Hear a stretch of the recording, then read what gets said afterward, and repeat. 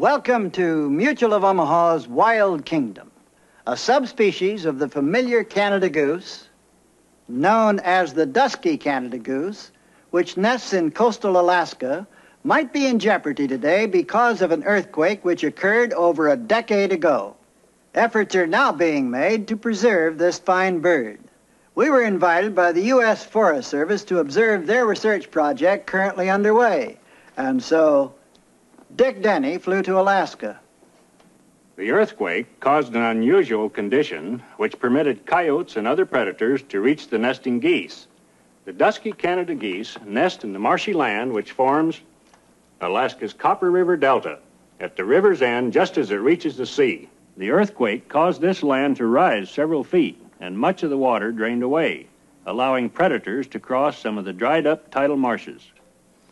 And so a banding program was initiated to determine if any serious reduction was occurring in the goose population. The project took place just over 100 miles from Anchorage, here along Alaska's southern coast. The results of the project could provide the United States Forest Service with the knowledge it needs to preserve the dusky Canada geese nesting in the land at river's end. A light, maneuverable, pontoon-equipped plane is the familiar mode of travel used to reach this magnificent region. Great glaciers inch their way seaward, filling streams with icy water as they melt in early summer.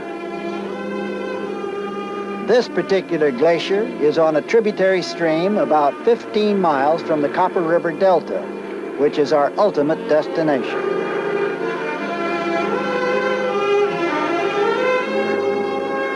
The research project here is under the leadership of Peter Mickelson, U.S. Forest Service, project biologist of Chukach National Forest. His responsibility includes the delta we'll be visiting later.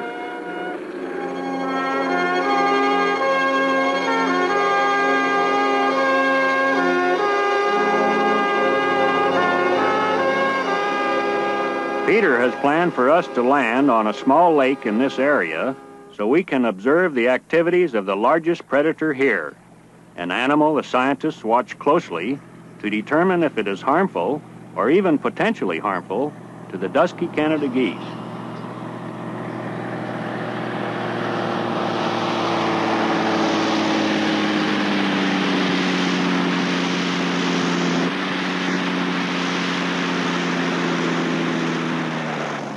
Black bears are one of 3 bear species found here. We may not see any grizzlies, but brown bears are plentiful.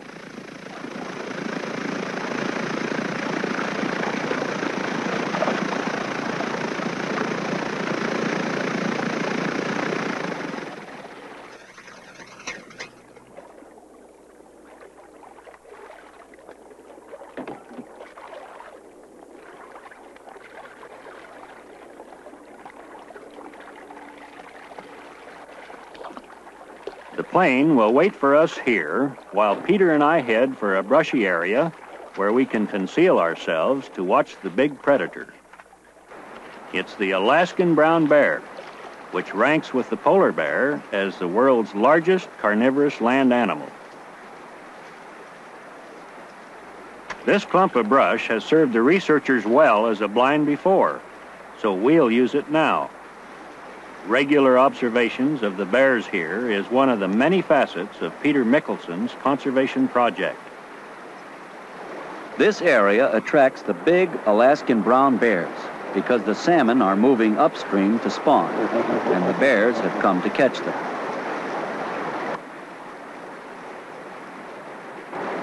This isn't too good a place for the bear to fish.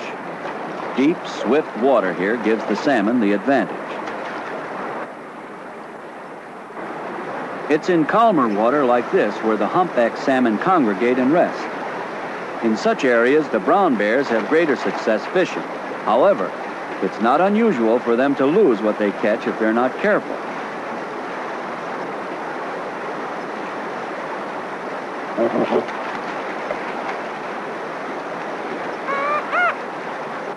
Part of the research here involves the tagging of bears, and this one was previously ear tagged for study. Thus far, the studies indicate that bears don't prey on geese at the Delta. Perhaps because they're so busy preying on the salmon so abundant in the river here, at the same time that the geese are raising their families.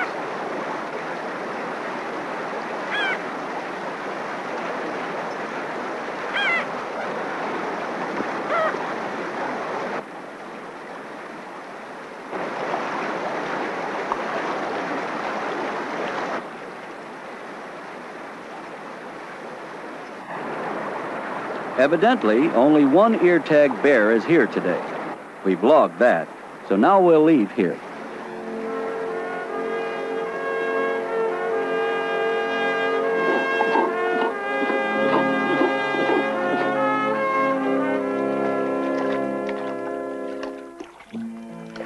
It's only a matter of another 5 or 10 minutes to the Copper River Delta, where a camp has been set up for the goose banding project, which is underway.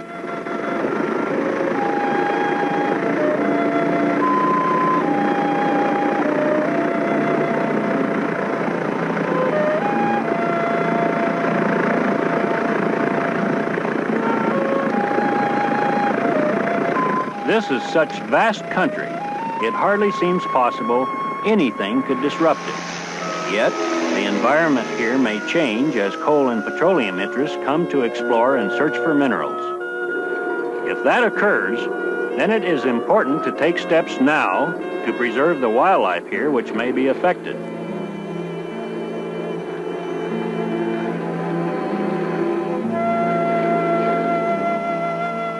Our pilot, Al Springer, has charted his route so that we follow the Copper River Valley directly to the Delta, which some scientists believe may have rich coal or oil resources beneath it.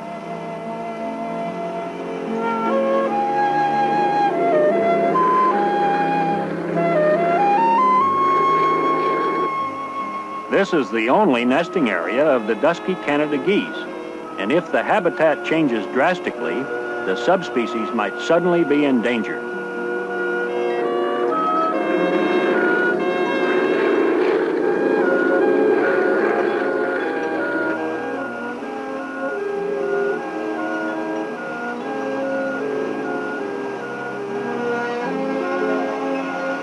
We've come directly over the temporary camp of some youngsters of the Youth Conservation Corps.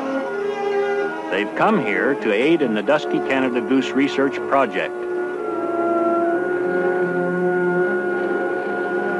We'll land fairly close to their camp and join them at the area where the goose banding has been occurring under the direction of scientists of the United States Forest Service.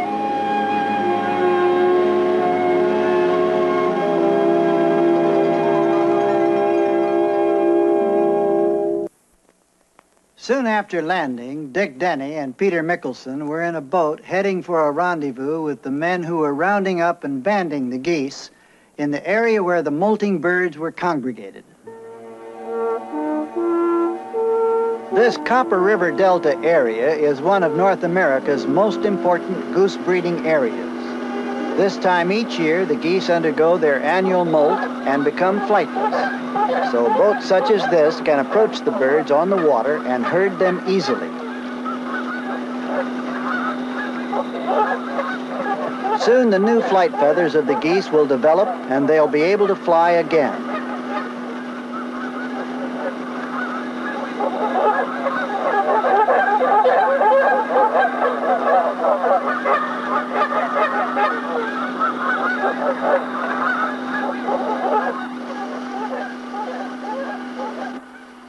When the geese become flightless as a result of the molt, they swim together in huge rafts of birds such as this one. Often there are many of these rafts in the area. The inability to fly makes them easy to herd. And right now, the boats being operated by the personnel of the U.S. Forest Service are driving these birds toward a pre-selected area on shore where they can be herded into an extensive holding pen and then banded. This whole operation is under the direction of Peter Mickelson. Our research here determines if families of geese stay together for extended periods. Information is gathered, too, about nest site selection by the geese.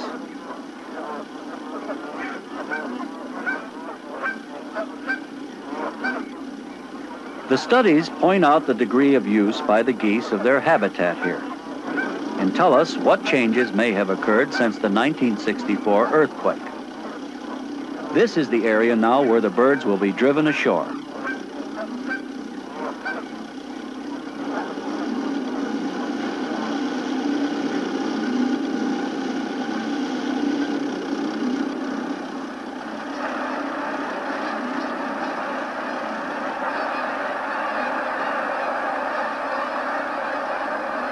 As they are driven ever further up onto the shore by the men, the walking geese will encounter a fence which will guide them toward the principal holding enclosure. This subspecies is unique in that it breeds only here and winters only in Oregon's Willamette Valley. Because of these isolation habits, it is much easier to study than other goose species.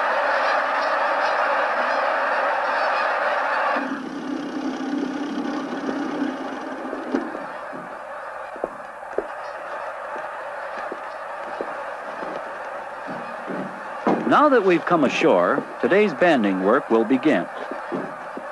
We'll follow the geese up toward the holding pen and make sure none of the birds begin to balk and try to get back to the water.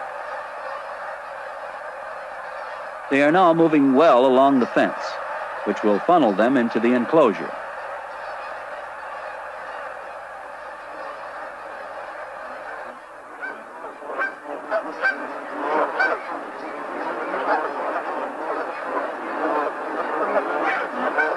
A portion of our research deals with the attachment which forms between males and females, and the fidelity which develops between mates.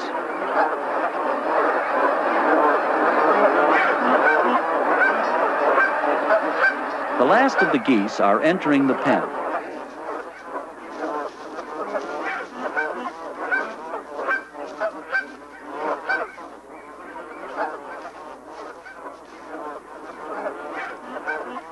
Now we can close off the entry gap and begin today's banding and collaring operation.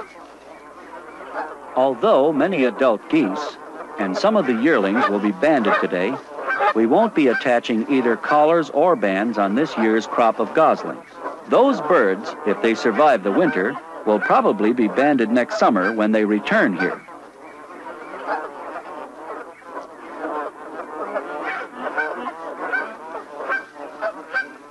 Now that the geese are well confined, we are joined by some youngsters of the Youth Conservation Corps who were working with the geese elsewhere on the Delta. They've come here to assist us. The Youth Conservation Corps was established by Congress in 1970 within the Departments of Interior and Agriculture. In essence, it's young people working on a variety of conservation projects which are vitally needed and which provide lasting benefit for the environment through the conservation of natural resources.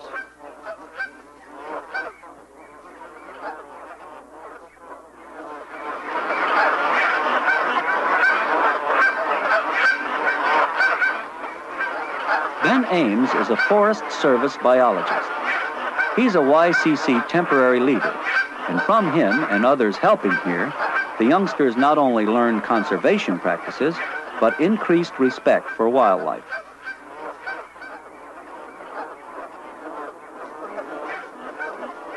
The youngsters benefit because they're challenged with meaningful problems and situations that help them acquire increased self-dignity from accomplishing something important. Right now, as some of them drive geese into little pockets of the fence where they can more easily be caught by hand, others of the YCC youngsters are preparing the bands and collars.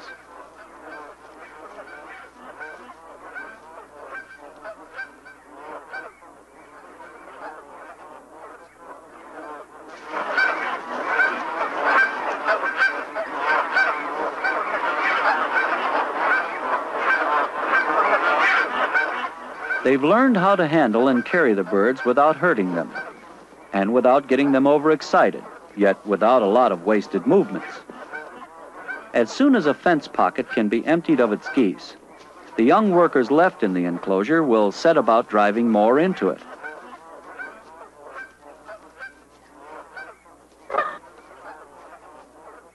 Each of the birds being handled today will have both leg bands and neck collars attached. By far, the greater portion of this work will be done by the YCC workers, who quickly become skilled at their tasks.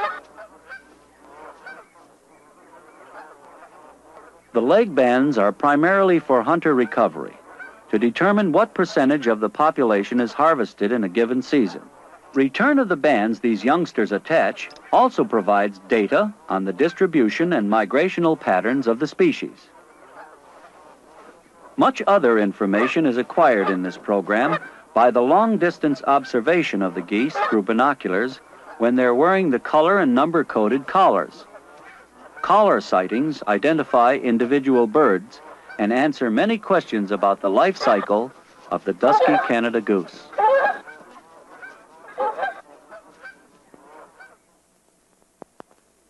Dick Denney wanted to witness the research project in action and to contribute to it if possible. So he traveled from Alaska to the William L. Finley National Wildlife Refuge in Oregon to observe the arrival of the dusky Canada geese from Alaska. This refuge is one of several in the Willamette Valley, and that valley is the only wintering ground of the dusky Canada geese. The early winter dawns here are cold and misty, a situation the geese seem to like.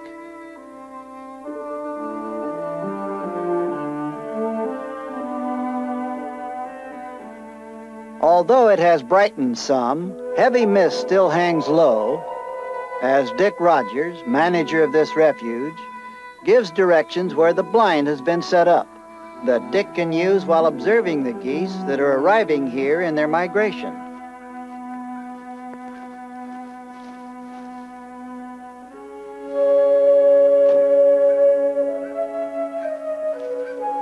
As often occurs, the mist has begun to clear rapidly, and I'm arriving none too soon at the blind. Fortunately, there have been no alarm cries from the geese, which indicates that I've been able to get inside the blind without having been seen.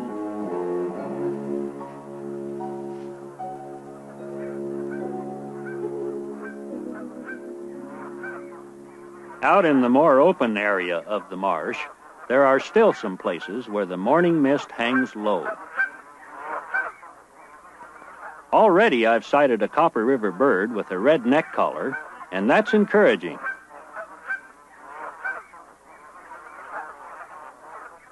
The number on the collar will provide information on the sex, range, and migrational habits of the bird. Now 2 collared birds are visible. There's another. Already a fair number appear to have made the flight safely. Even while I'm watching, some new arrivals show up, and they include at least a couple with collars. The data gathered in this banding and collaring program is highly important because the dusky Canada goose is a unique subspecies found nowhere else in the world. Because the geographic range of the entire subspecies is very limited, it permits researchers to make detailed studies at a minimum of cost and effort. Data obtained is clearer and easier to interpret than that from species having the many variables created by wide geographical nesting and winter distribution.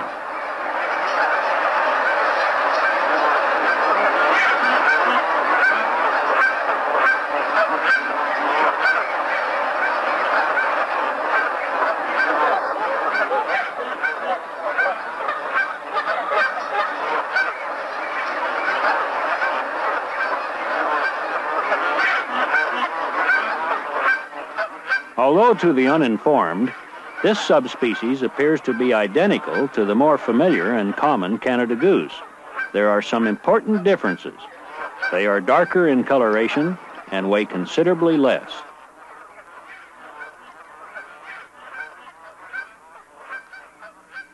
Since this particular subspecies is limited to the Copper River Delta to the north and the Willamette Valley here in Oregon, it is susceptible to having its numbers quickly diminished, and so close management is important.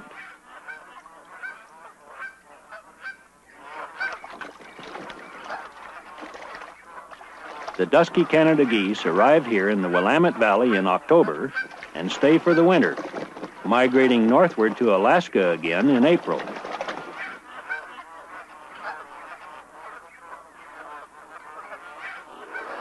With a continuation of good game management procedures, such stirring sights and sounds as these will continue to occur. The efforts of scientists of the U.S. Forest Service and Fish and Wildlife Service are allowing great flocks of waterfowl to continue to pleasantly fill our skies.